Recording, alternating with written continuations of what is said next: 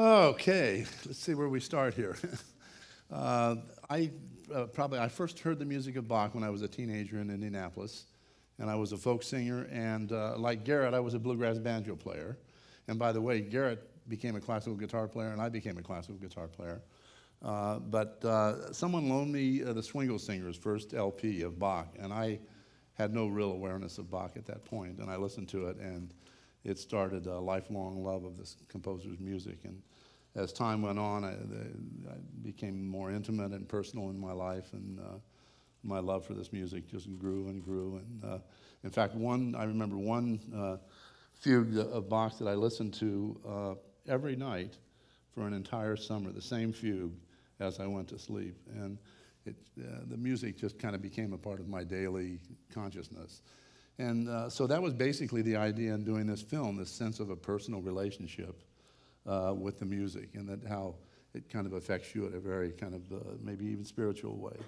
So that was the idea for starting the film, and it was a three-year journey to make Bach and Friends, and it started with nothing more than wanting to share this feelings that I had for this music. And so, it had no money.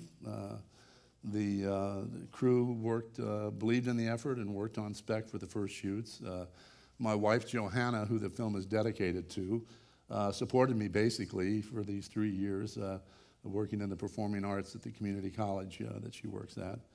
And so we started doing the shoots, and every time I would do a shoot, I would put together an initial cut, put it up on the website, and start spreading the word and looking for funding and trying to get something happening. And the thing really started moving when Richard Wurman became a fan of the project and introduced it to Mike. And I knew Richard from years back. He was in a film I did on the Library of Congress. And Mike was kind enough, as he said, to let me show a 10-minute sample reel at EG4, and funding started coming in right away, thanks to Richard and thanks to Mike. So all of a sudden I was making a movie and I had some money to start shooting. So I looked at my list, my dream list of my favorite Bach players, and I started contacting people. And to my astonishment, one world-class musician after another agreed to be in the movie. I said, "What's going on here?" I couldn't believe it, And it was amazing. And I realized that they love the music, and it's a personal kind of thing for them also.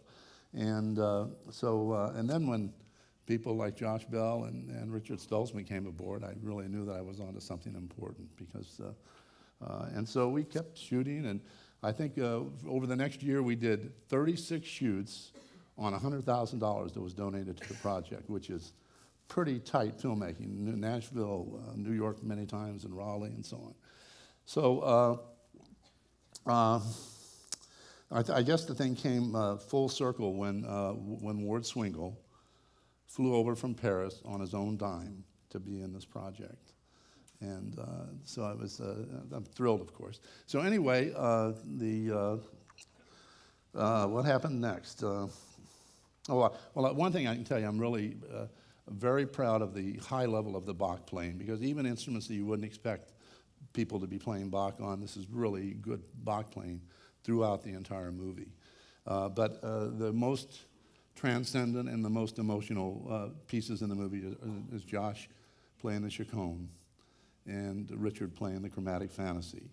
And these are the two of Bach's greatest masterpieces. So last year at EG, the audience had the pleasure of hearing Josh stand up on this stage and play the chaconne, and I'll never forget, and I'm sure many others won't.